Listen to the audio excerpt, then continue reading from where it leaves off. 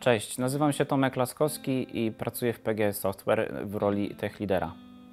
Na co dzień pracuję dla klienta Volotea, to są hiszpańskie linie lotnicze, które obsługują ponad 30 milionów pasażerów w 16 europejskich krajach. Od ponad 5 lat dostarczamy klientowi usługi na najwyższym poziomie.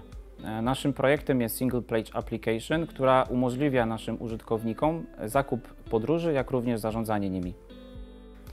W projekcie Volotea zdecydowaliśmy się na takie technologie i rozwiązania jak Angular Framework, AWS, gdyż nasza aplikacja jest zdeployowana do chmury AWS-owej, dzięki czemu każda nasza synchronizacja z backendem jest poprzedzona autoryzacją AWS-ową i jak również dane są dostarczane znacznie szybciej. Zdecydowaliśmy się też na architekturę Frontend, gdyż klient zgłosił się do nas z takim zapotrzebowaniem, że chciałby mieć mniejsze aplikacje, które mógłby wykorzystać w swoich dodatkowych projektach, a jest ich spora liczba. Dlatego zdecydowaliśmy się na użycie Anuglar Libraries oraz stworzenie paczek npm-owych.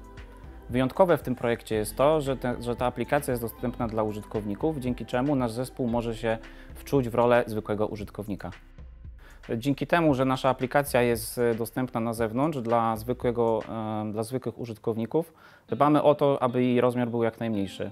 Dbamy również o to, żeby była wydajna. Tutaj z pomocą przychodzi nam analiza narzędzia Webpack Bundle Analyzer. Chcąc zapewnić naszemu klientowi jakość na najwyższym poziomie, bardzo mocno przykładamy się do code review. Nasz kod jest sprawdzany pod kątem testów jednostkowych, testów end-to-end oraz standardów lintowych, które zdefiniowaliśmy sobie wraz z zespołem. Stosujemy tzw. git hooks, pozwalający nam na tym, aby przed skomitowaniem oraz przed przegraniem na środowisko deweloperskie sprawdzić nasz kod pod kątem jakości, testów oraz standardów, które zdefiniowaliśmy wraz z zespołem. W naszej aplikacji dużo pracujemy na strumieniach danych, dlatego aby nie myśleć szablonowo, zdecydowaliśmy się na tworzenie customowych pipe'ów, dyrektyw oraz operatorów RxJS-owych, żebyśmy mieli możliwość zarządzania przepływem danych i operacji na nich.